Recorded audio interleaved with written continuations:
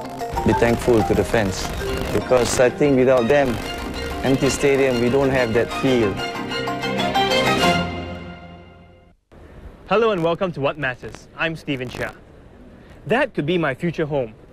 Orchard Road is just a few MRT stops away, and my office in the business district, a mere 10-minute walk. It's always been a dream of mine to have an apartment in the city. That's where the action is, and I wanted to be there. But as I looked around, I found that there were some things that I really liked and other things that I didn't. So is an apartment in the city really such a great buy? Let's find out.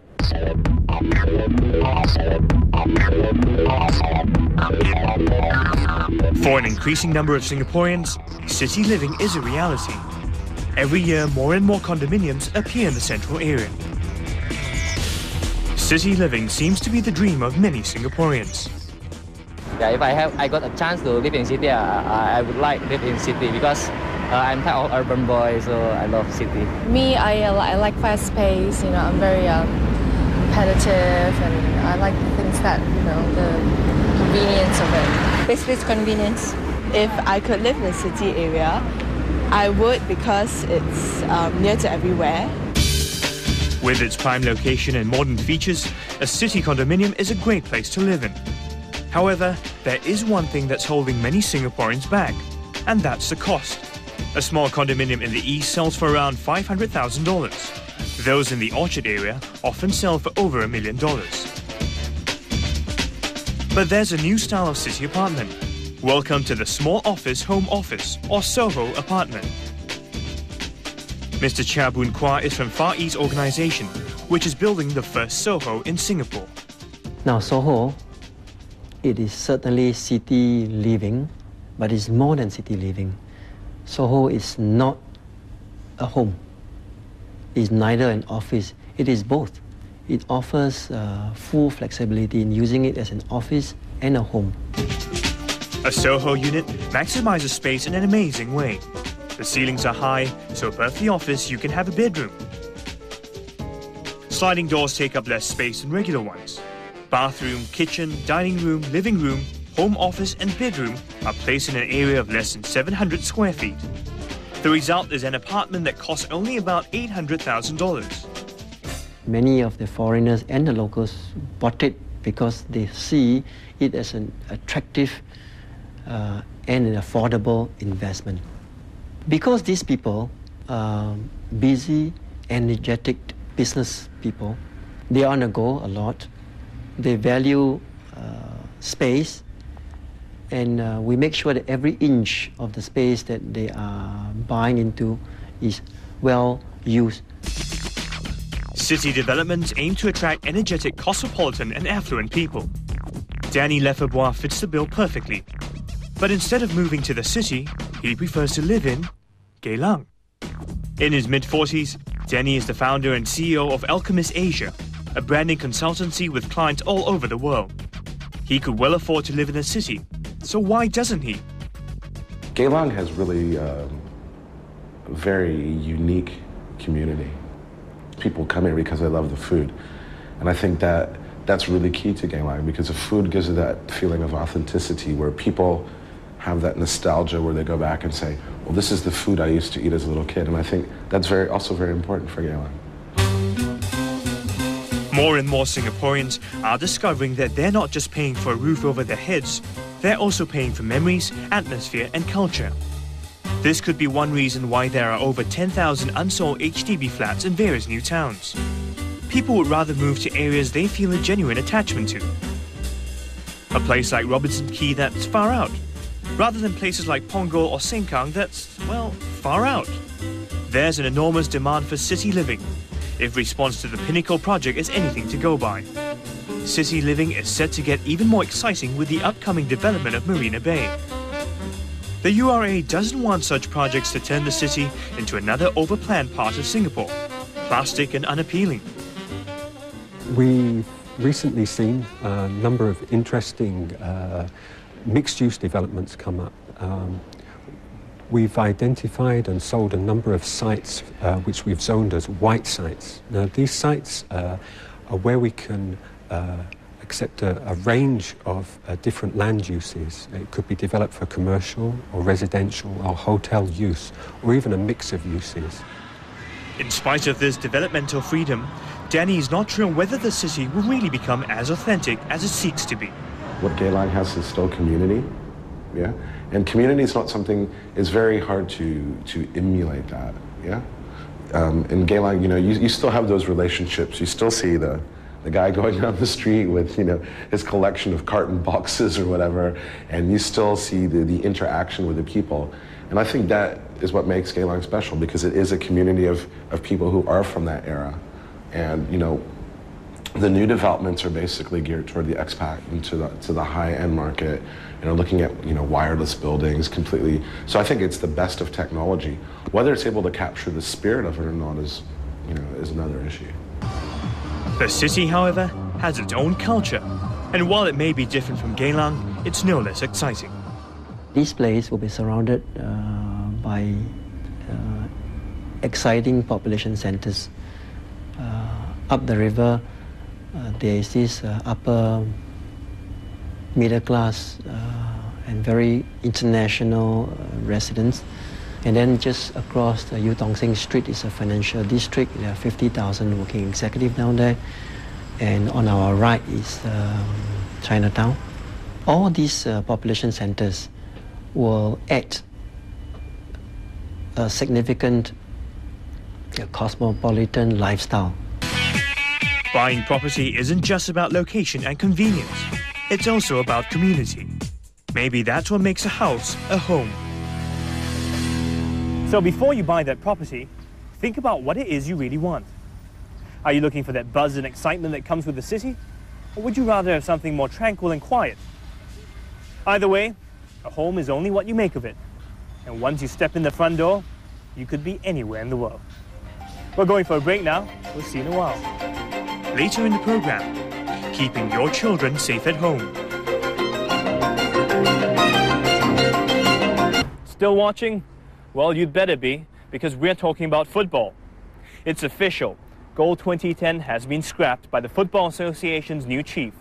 Instead, he's come up with a new goal for the Singapore team to become top dog in the ASEAN region within the next 5 years.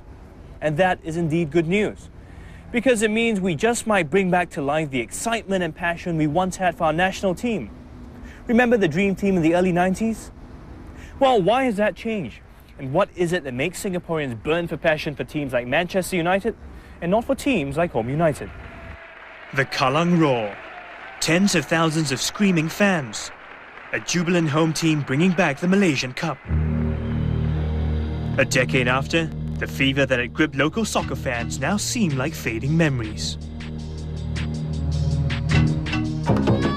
These days, the raw fans at matches like Singapore Cup and S-League pale in comparison.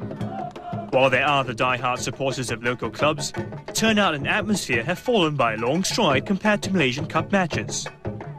Initiatives to boost local soccer, like the officially sanctioned Goal 2010 to secure a World Cup qualification, sometimes failed embarrassingly.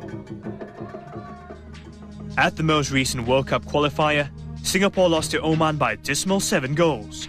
An official announcement of the scrapping of the 2010 deadline followed. Is local football really on the decline? When we look back at the 70s, 80s and 90s, we had the Malaysia Cup, which had a very proud tradition. We have been playing in the Malaysia Cup for the last 40, 50 years, so there is a big history behind that tournament. So when you compare that with our local S-League, you don't see the same fervour, the same fever. And that's primarily because when we played in the Malaysia Cup, we were always united as one team behind Singapore, playing against the Malaysian state teams. But now the S-League, well, we've got 8, 10, sometimes 12, all Singapore-based teams. And fans are finding it very difficult to see which team they support. I think they check, because they play a very good soccer. They got a very fast counter-attack. Tonight, I believe it'll be Croatia. Why? Well, because they click more better in the team. Whether it's the fancy footwork of the Brazilians, or the precision of the Germans, or even the smouldering looks of the Italians, foreign footballers and clubs have gripped the attention of soccer fans here.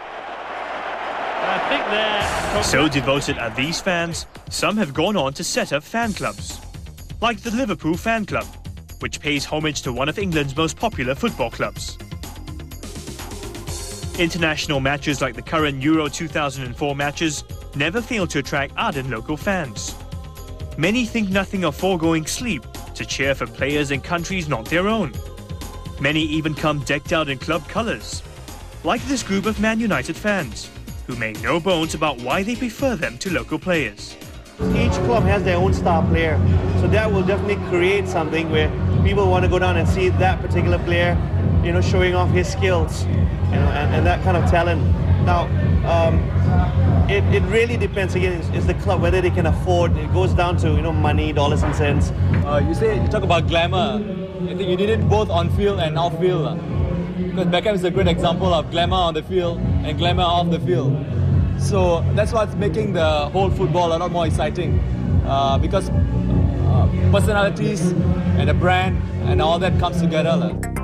In the world of big league football, football players are also money-spinning celebrities whose faces grace posters and sell collectibles.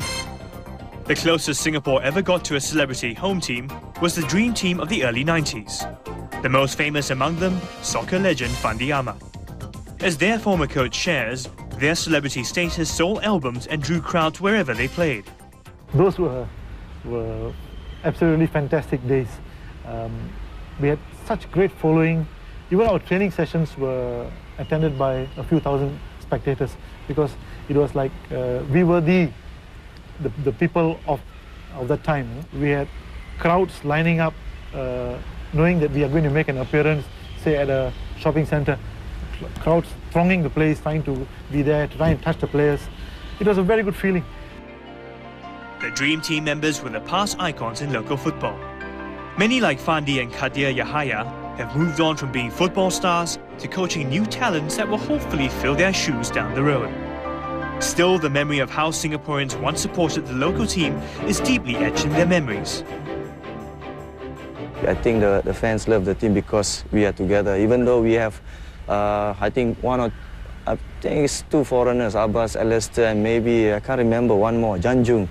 But they feel Singaporean. So the unity was there, and we entertain the crowd every week. And the hero of we are like a national hero by playing in front of a big crowd, you know, getting about 60,000 every match, and then the media hype up, you know, the attention that we got. Sometimes they are displeasure from the fans, we didn't perform, but that's meaning that they are concerned about us, and I think we should be thankful to the fans, yeah, because I think without them, empty stadium, we don't have that feel, you know, the atmosphere you need to feel. Definitely, because as a footballer, it's a dream, and it's like you have to play in a big arena, a big atmosphere. You have big crowds, you know, people cheering you up when you are down, when you are up, you know. So the fan support, the media support, the sponsors and everything play a very big role in football.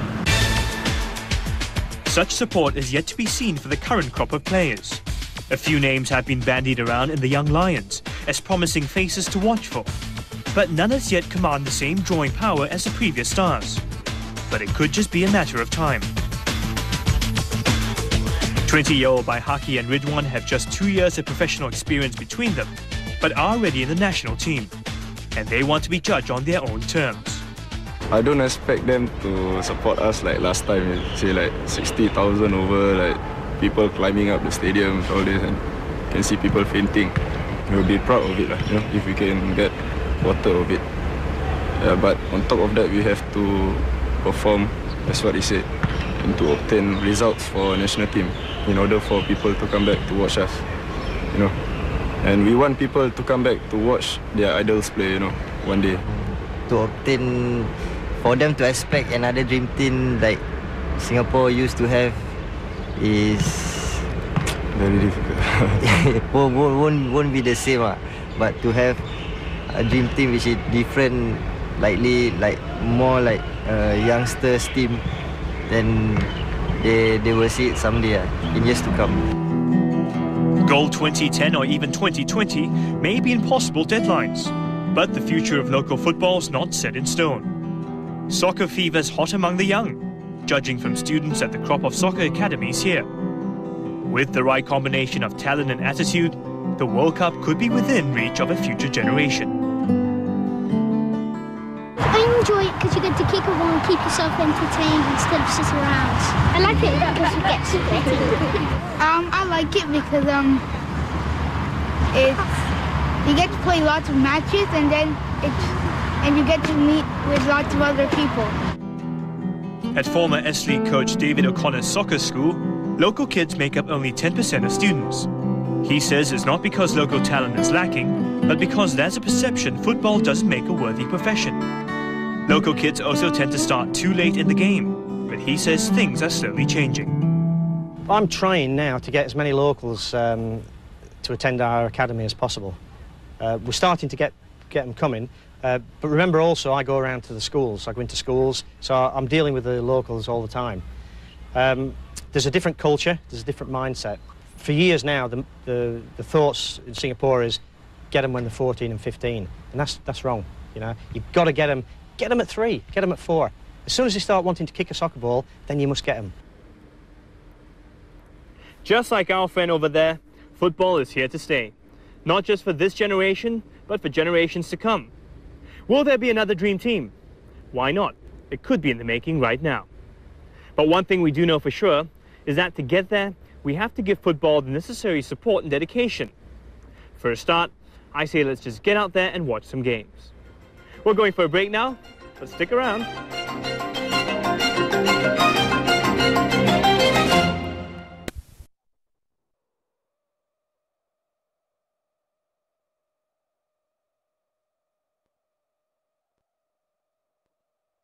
At least on the field, to a common cause.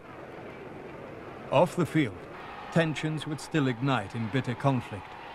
But in Ireland, the class game, a creature of schoolfield and college quadrangle, of Ulster farmers and professional Republican men, would bizarrely survive the battles of nationalism and nation-building. At the outbreak of the First World War, the class cohorts of the English public schools were summoned into battle. The playing fields had been a training ground, and a rugby generation marched as officers into the tragedies of trench warfare. Ronald Poulton Palmer, old Rugbaean and graduate of Balliol College, Oxford, had played for England 17 times before the war. In 1914, he captained his country, scoring 4 tries on what would be his last international appearance. A year later, he was cut down by a sniper's bullet at the age of 25. He was one of 27 English, 30 Scottish, 13 Welsh, and 9 Irish rugby internationals who died during the war. Men returning home from the front were promised a land fit for heroes, but the very unheroic 20s and 30s were not to be a time of national unity. Industrial conflict and economic depression set one class against another. One of the most important things to say, I think, at the end of the First World War is that it's a period of hugely intensified class conflict. There's a great deal of anxiety about organized working class militants, the main strikes of 1919 and 1921, and leading up to the general strike of 1926. And this is a time when the middle class, I think, are more afraid of working class gains than perhaps at any period on either side. And one of the ways in which this is expressed, it's not the only way, but one of the ways in which this is expressed, is that an increasing number of those schools, grammar schools and lesser private and public schools, which had previously played soccer, in a way take fright. They want to draw the wagons up in a circle, make sure that these middle class values and these middle class social contacts are preserved. And they go over to playing rugby in large numbers. And one way this feeds into the structure of rugby in England is that it's in the 1920s that more clubs are founded than in any other decade. And a very large number of those clubs are old boys clubs of schools which a generation or two before wouldn't have played rugby.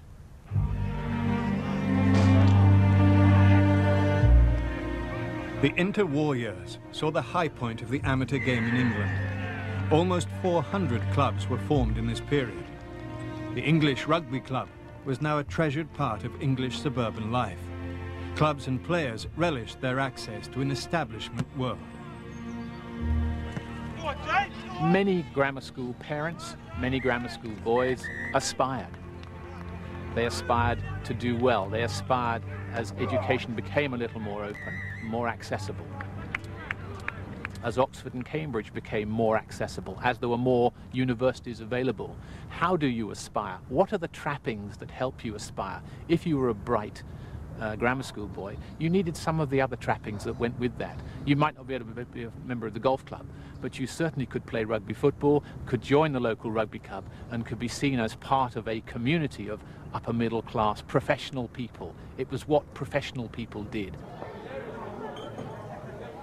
With their rolls of honour, initiation ceremonies and club shields, even the newest suburban rugby club now boasted the trappings of tradition. There was strong emphasis on singing, bar games, hijinks and male camaraderie. The rugby club, with its school uniform of blazer and tie, was an old boy network for any old boy who needed a social passport. This newfound confidence was translated at international level, where England's grammar school boys and varsity-educated men won 4 Grand Slams during the 20s. Their dominance of the game was challenged only by Scotland, who, during the same period, vied with England for rugby glory. But in this period of triumphant amateurism, it came as no surprise that they emulated English success, for Scottish rugby mirrored the English game. Throughout the 20s and 30s, Scottish teams were filled with the products of the public schools and Oxbridge colleges. Most famous of these was the celebrated 1924 team, whose entire three-quarter line was made up of Oxford Blues. Typical of this generation of mercurial Scottish rugby players was Ian Smith, flying winger, prolific try-scorer, and formerly of Winchester and Oxford. Smith wore the thistle with pride, but the backgrounds and social experience of such heroes were hardly an expression of indigenous Scottish culture. They shared the same world view as their English counterparts. Rugby had found a place in the small towns and scattered communities of the Scottish borders, and was enthusiastically taken up by artisans and farmers. But the game in Scotland had largely followed the class imperatives of the game south of the border. The game of urban Scotland, of Red Clydeside, of the Fifeshire coalfields, of the Scottish working classes in general, was soccer. And the gentlemen of the Scottish Rugby Union heaved a grateful sigh of relief that it was so. The converse was true.